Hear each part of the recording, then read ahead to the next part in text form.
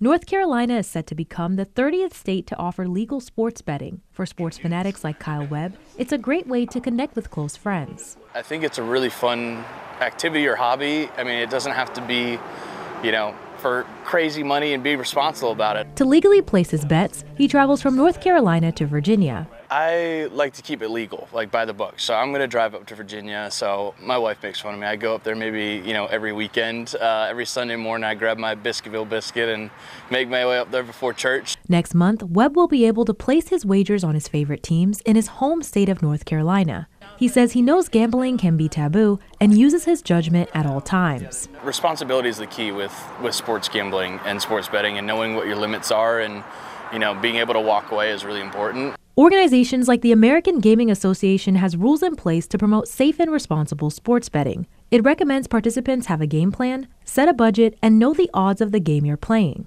The online tax rate for sports betting in North Carolina is 18%. For North Carolina, that means added revenue for the state to put towards the general fund, towards the education system, and importantly, towards problem gambling services and responsible gambling education.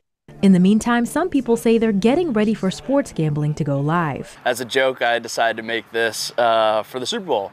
So I put together all my different bets and my prediction for the score for tonight too. So if this ends up being the real score, I'm going to look like a genius. Online sports betting starts March 11th statewide.